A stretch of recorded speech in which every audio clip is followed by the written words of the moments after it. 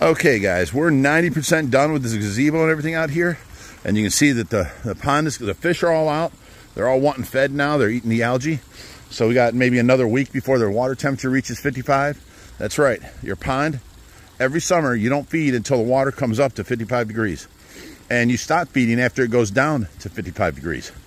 And they'll live all winter just fine. If you do feed during that time, their metabolism is so slow that that food will sit in their stomach and rot. And then they'll get all kinds of diseases. But anyways, you see the plants starting to grow. We got to bring all the plants from outside or inside back to outside. But look at what we're doing today. I want to show you that the gazebo is almost done. Here we go. We've got everything built for the gazebo. And as far as the roofing, we only put on the center little roof. We didn't put this siding on. That's all right here underneath these lounge chairs because the wind can take this whole thing and go away. So our next step now is to screw it down into the cement. Then we can finish the roof and we'll be done. But here's the living room set that came in. Let me zoom out a little bit. That's the living room set, and it took us a couple days to build. And this is the patio table set. It took us a couple days to build. So one section of the gazebo is table and chairs. One section is, you know, living room. It's pretty nice. And this whole end section right here will be the bar. So you'll be sitting on the outside of the gazebo right here. You know, you can still be part of the conversation of the people sitting at the table and chairs. Now that leaves us this table and these 4 chairs, this table and 4 chairs. We're going to go ahead and get rid of them and let somebody else get them. We just bought these cushions last summer, and they were like 160 bucks for the full set.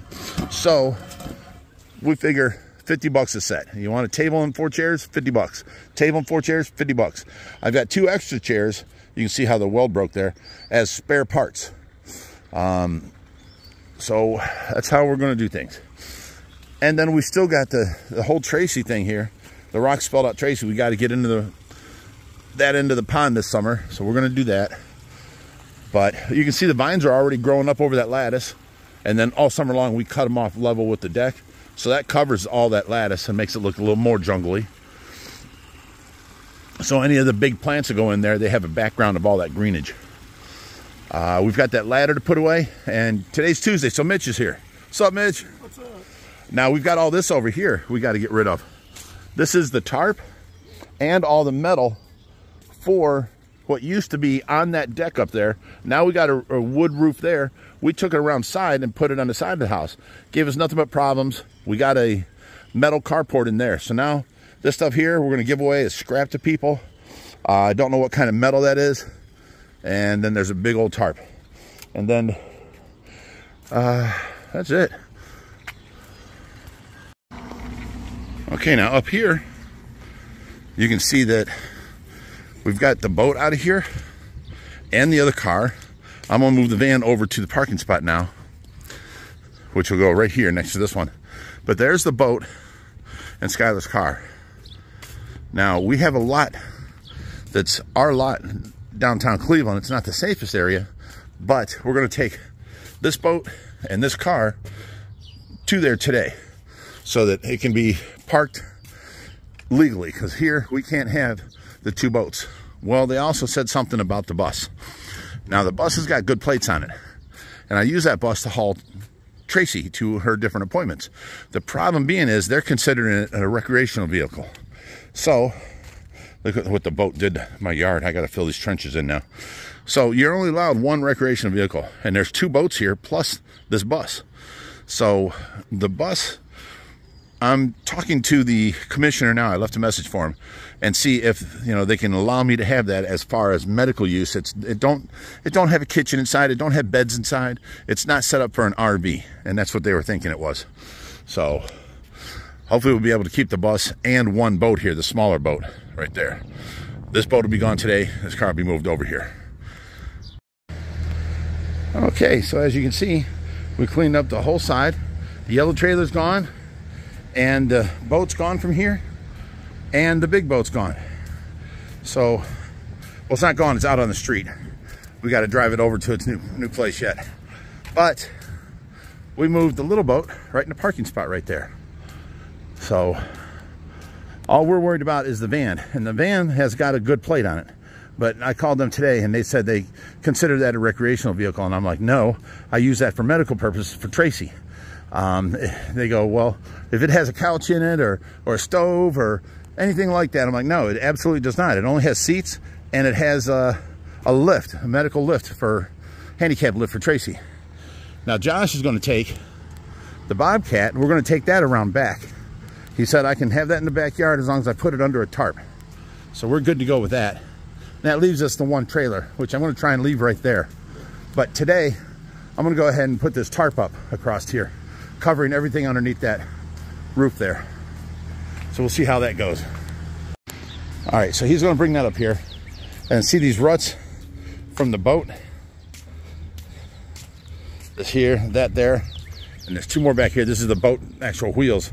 They sank into the grass. You can see it right there and right there. He's going to drive over it with the Bobcat and see if we can mush them down flat.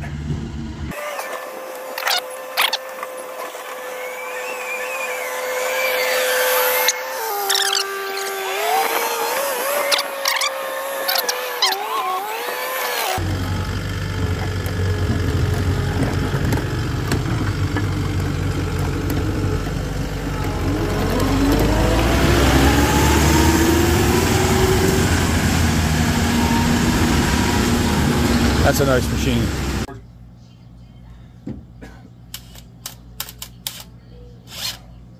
Oh look, Jerry's picked up the phone. He's not doing nothing. He's helping us. He's recording. We got the whole over the hill, crew here. Over the hill rescue crew in action. That's it. And you're looking at the young buck. That's crazy.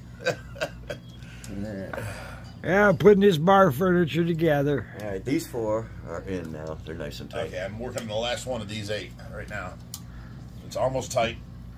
I'm helping to the best of my ability. Thank you, Jerry. Okay, Reaper's putting on the top of that chair while I video real quick. Jerry's here, but Jerry's got something to say. Hang on one second. All right, Jerry's got something to say. What were you saying? Yeah, we got the 3 amigos here. What are these? These are us in about 60 years or so. 5 years, bro. 5 years. Hey, I was being polite. I don't do it very often. Well, the one fits. I'm missing one eye, so you're good there. The other, you two, you should take them off for the other two. We got to mark them. Reaper, Jerry, and Big Rich. Hey, our kid. Over the hill rescue crew. There you go. Our kids can put them in their fish tanks. All right, we got Big Rich up on the ladder. This is the excitement for the day.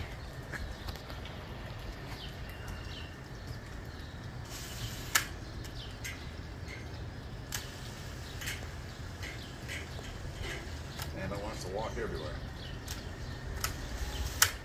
Can't start it like that. We're going to have to hole punch it. Look at that. We got the wall up. Now you don't see nothing in there. All the way around. Boom. All the way to the end. We got to trim that last pole in though. And then we got to take this around the back and clean up this mud and throw that tarp away. And we'll be done, ready for inspection. Okay, so now we're back here. All we got to do is cover this up and we're done.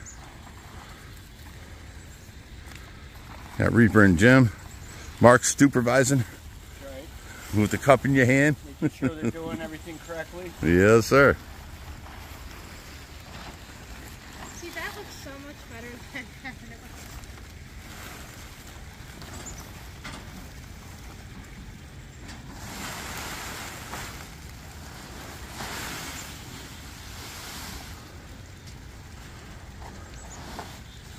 Is it going over this too? Yeah.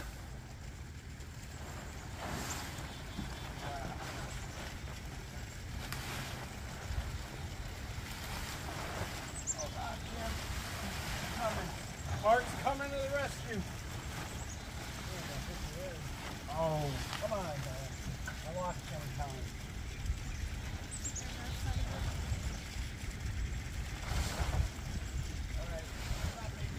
A little more over, Reap.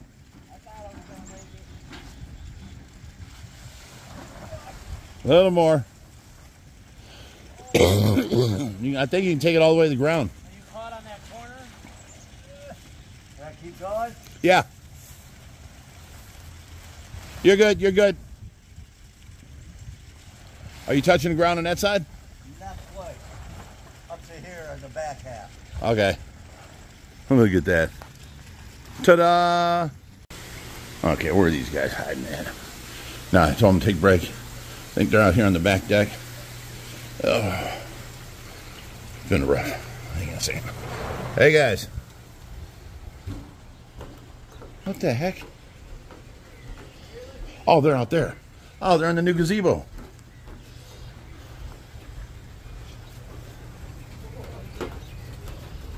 Not used to this. Ouch.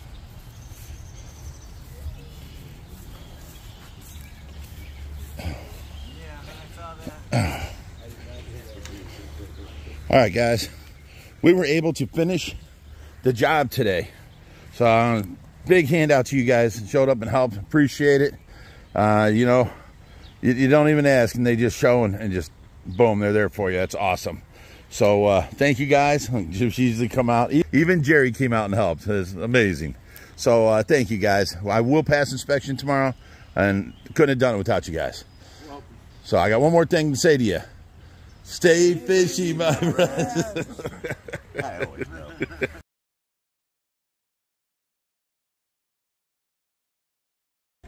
Okay, guys, we're here at the hospital visiting Skylar, and we just brought up all the stuff you guys have sent in. This is all crazy. She got a bed full. I'll read through the cards too. Oh, it's so nice. I really appreciate it. It really makes me happy, especially when I'm not doing so good. But from the looks of it, I might be able to get out of here soon, but I still have like a really long road of recovery, procedures, and then surgeries after this that I'm gonna have to just do with time. I'm gonna be making like 10 appointments within the next couple days.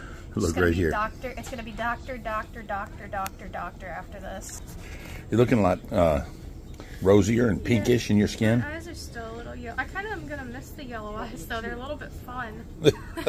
Okay. It's like wearing like, you know, those Halloween contacts. Yeah. But all the time. Okay, so what do you got here? A bunch of coloring books. You got coloring I'm really books? excited, yeah. You got Reese's sugar-free candy. From Jerry, thank you, Jerry. Markers. Yeah, these markers are awesome. I love these gel ones. The potty mouth at the table. Oh, that's the perfect book for you. That's hilarious, and I can't wait to read it.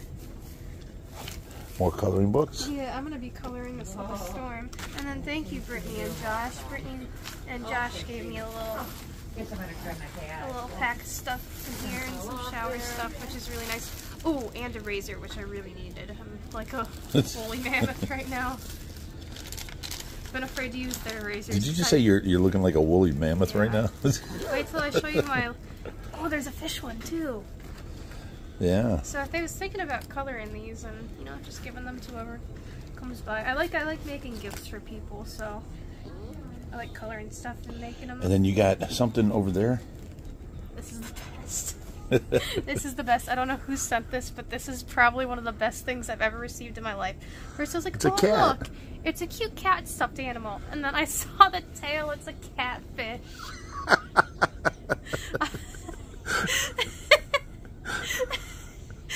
Whoever got this for me is a genius. Genius. This is the funniest thing ever. I love it. I'm seriously. That's nice to see you just smiling again. Yeah, and then The flowers and stuff you got are over there. So thank you once again, Bob Taylor. Thank you, Sebastian, for the flowers too, and thank you, Amanda, for the flowers as well. And then 3 different people brought me Funko Pops too, and none of them knew the other person was getting me a Funko Pop, Oh, so I got wow. 3 Funko Pops over there. But I'm gonna read off these cards. Some of them I'm gonna have to scan to see. This one says, "Get well soon. Hope these help pass the time," from an OFR fan. I'm going through them, Rich. But, I mean, if I knew who sent this stuff, I would definitely give you a shout out. Okay, I need to scan this one. I need to know about this one and this one for sure.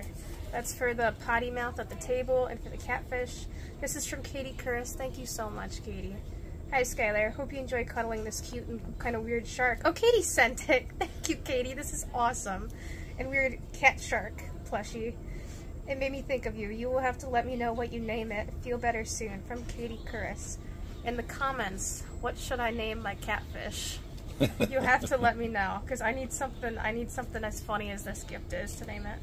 Katie Curris sent me another one. Hey Skylar, I'm so sorry you were sick. I hope you can stay positive and keep your chin up. When you get home, give Loki a kiss from me. Hang in there. From Katie. Thank you, Katie. And oh, Katie got me the book too. Katie, you are awesome at getting gifts. Hi Skylar, this book is super funny, so I hope it gives you a laugh. Get well soon. Get well soon. Hope these pens are fun to color with. From an OFR fan. Thank you, OFR fan. Have you heard the latest conspiracies? What? What all the OFR people are talking about? For one, the one conspiracy was it's something in our house that's making the women go down. You know. There's a conspiracy theory now? No. Well, yeah, that there was a black mold problem, and that's why the girls are getting sick. No, it's got nothing to do with that. I know. But listen, then the next one was, I'm trying to kill off all the women in my life. No. A big reason of it, this is a good background, is I've been terrified of going to the doctors because I never really went as a kid. So it's been probably at least over a decade since I've seen a doctor, which isn't very good. And so I have a bunch of problems that aren't even related to each other, which is why I have to go to a bunch of different kinds of specialists after this. I just hope I can get my dang gallbladder removed because that thing is hurting. But I tried today to... But they do have me on pain meds at least, so I am comfortable, but I'm trying not to take them that much. It's just really hard when you're in a ton of pain. Okay, but can we at least have from the source's mouth that it wasn't me trying to take out the women at OFR? Not the women at OFR. I don't know how you would give me fibroids. I don't know how you would make my protein low and my liver go out. My hemoglobin low, and I don't know how you took red blood cells out of me either, and taking my plasma or something, Rich, when I'm sleeping. My bruises are starting to heal though a lot quicker. Yeah, that's a lot better. You look really messed up. Oh, I think I got it to go away. Feel right here, Rich. No, thank you. It's okay. I woke up and my leg was like double the size of the other leg, and I'm like, oh really? Heck? Yeah, I was freaking out. But I talked to the doctor, and it's normal to get fluid retention like during healing, as you know, because my organs are starting to work again. Apparently my organs weren't working there for a little bit. Well, we knew your liver shut down. Yeah, I didn't know about any others. No, my uterus isn't, like a bunch of my organs aren't working. Really? Because we knew the liver, and then the ulcers, and then the infection in your esophagus. My period's like 3 weeks late now. This is TMI. Nothing's working. It's starting to work. It's just not there yet. It'll get there. Maybe I'll work someday. I don't know. But no, usually I wake up in a ton of pain, so it's really just been like ups and downs. I've just been trying to, remain positive, because a couple of days ago I was just a disaster. And then I was like, you know what, thinking this negatively, that's not going to solve anything. It's just wasting my time. Worrying isn't going to do anything to help my situation. I need to stop Googling stuff because it scares me. Because what they didn't tell me, these buttheads, is I looked it up and there was like a 50% chance of me living when I got here. Wow. And I was like, what the heck? Why didn't anybody tell me this? But I've just been trying to stay positive. I've been journaling a bunch, and that's been helping out a ton. As always, stay catfishy, my friends. You said stay catfishy, my friends. So you're just going to end it like that? You're done talking? Yeah. All right, we'll see you, Skylar.